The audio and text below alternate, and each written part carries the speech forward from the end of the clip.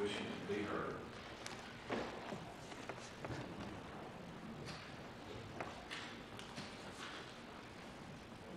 Leigh Touchton, 610 Mac Drive. I'm here to talk about diversity. I want to thank you for the unanimous vote on the solar plant, and I want to thank you for all the effort that you did regarding Leigh Touchton. And I've been chatting with Larry Hanson and Mayor Gale about Wiregrass activists for clean energy, sitting down and meeting with y'all about the plant and coming up with and answering our questions, because we are really good at community education. And I want to defend the Valdosta Daily Times. I read several of the articles, and I followed up with Mr. Hanson, and I felt like I got a really good education, and then by following up with Mr. Hanson, I got some more real good education on what had happened. So we may not always agree on the editorials that the Times presents, but I feel that they try their best. If you're not a science major, it's really hard to navigate what Mr. Hicks was talking about. I am an environmental scientist and I'm a biologist, so it's easier for me. But I appreciate what y'all did, and Tim Carroll's my councilman, and I appreciate that he came to my neighborhood. Some of my real good friends got flooded, and he came to my neighborhood. I may not agree with him on biomass or consolidation, but I appreciate that he helped my friends. Okay, I want to talk about diversity. As you know, I've been the former president of the NAACP. I'm not here representing any organization tonight. I'm just representing myself.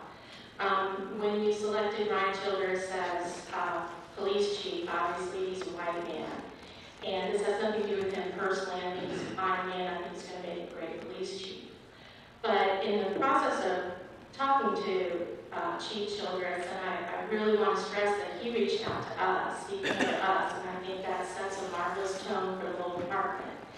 He sat down and dialogued with us and listened to us about our concerns. And I think that's marvelous. And one of the things he shared with us is that they have a process called PALEA certification, or PALEA.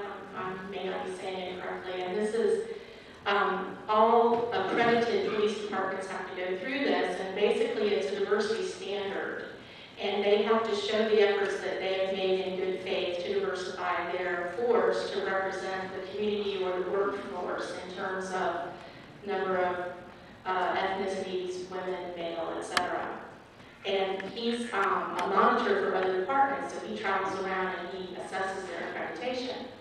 I think this is fantastic. I want to know if the city could adopt something like this, because it's my understanding that records are never kept on race or gender when you hire, fire, promote people in the city. At least we haven't been able to get that information. Our city is 55% black. At this point in time, we should be seeing 55% of these African Americans on council. We should be seeing a higher percentage in our city government than we currently do. And I want to make it clear to the white people in the audience that no civil rights organization, including the NAACP, ever expects a black person to be hired because they're black. We've always said that the process needs to be fair and the process needs to be transparent. We expect good people to be hired, whether they're black or white, but we also expect that a city government is taking the steps, like Chief Childress' department, to reach out to historically black colleges and universities like Fort Valley, like FAMU, and he says he recruits at both of those HBCUs, historically black colleges and universities. And I commend him. I think that's wonderful. I think we're going to have a great working relationship with Chief Childers. We had a good working relationship with Chief Simons. Please don't let this sound like I'm in any way disrespecting Chief Simons, because I liked him a lot too. But this was really beneficial to me personally to hear this from our new chief and to understand that there is a state and federal sanctioned guideline or process for a group to achieve the diversity that the people that I represent in my organization or have represented, that we want to see repeated throughout our government in Valdosta. We're 55% African American, we're 53% female, and I would like to see more diversity in our city government, and especially the people that are representing majority minority districts. I think you really need to be coming to our organization and networking with us, and you need to be bringing the registration for the leadership forms, and you need to be mentoring and targeting young people that you can then show potential